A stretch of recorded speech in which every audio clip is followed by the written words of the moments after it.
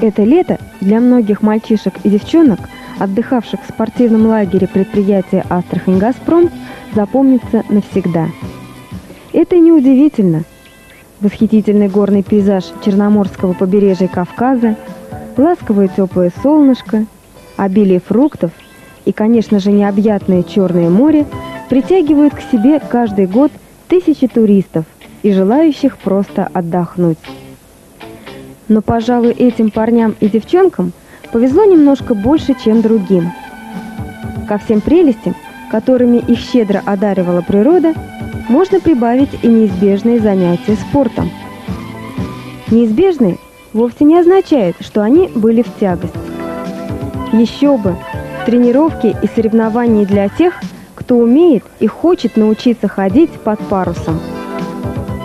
Развитие и обучение детей яхтингу – основное направление спортивного лагеря предприятия «Астрахань-Газпром», где обучают ребят тренеры Астраханского яхт-клуба.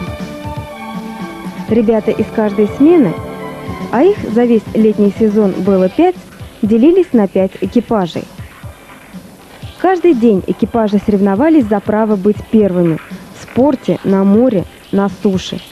Дух соревнований и насыщенная программа не оставляли свободного времени для безделья.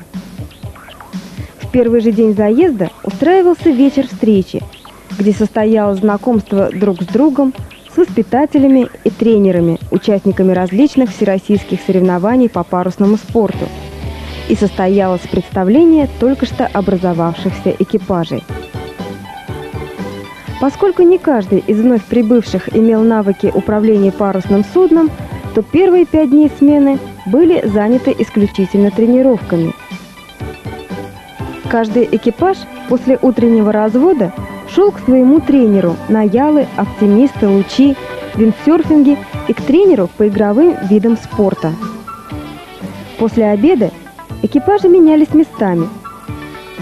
7-й и 8-й день – это соревнования. Один день на море, другой на спортплощадке.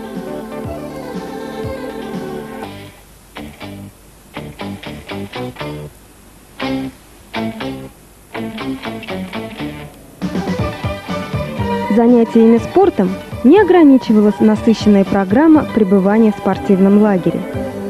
Для каждой смены были организованы 2- или 3-дневные походы в горы.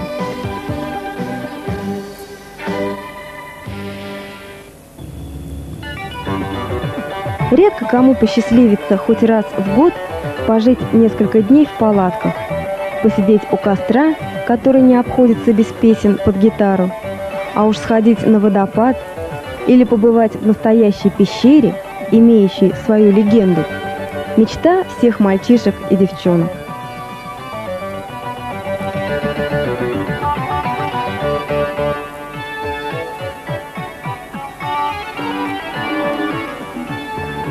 А такие достопримечательности, как Самшитовые рощи и Волконское ущелье, составляют неотъемлемую часть гордости курортного города Сочи, неподалеку от которого расположен спортивный лагерь.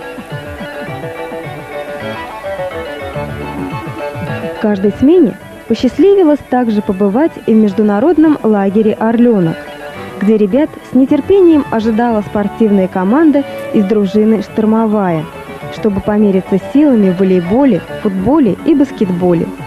А вечером принять участие в совместно организованных мероприятиях «Я плюс ты» и «Алые паруса».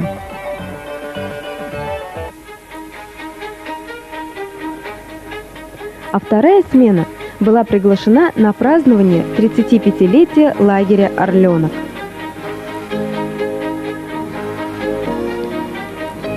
Каждый новый заезд воспитанников лагеря непременно устраивал праздник Нептуна. Праздник начинался с самого утра, когда некоторые из ребят еще безмятежно спали. Процедура пробуждения называлась «подъем с подмочкой», когда каждый норовил облить водой соседа и все ходили мокрыми до тех пор, пока на берегу не объявлялся сам Нептун.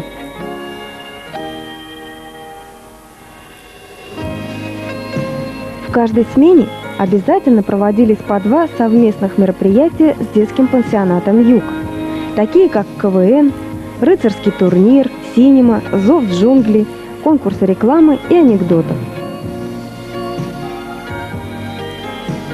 В конце смены ребят принимали в гардемарины, и выдавался диплом за подписью Нептуна. Юным морякам приходилось подкрепить свою клятву глотком морской воды и принять участие в смешных соревнованиях на воде.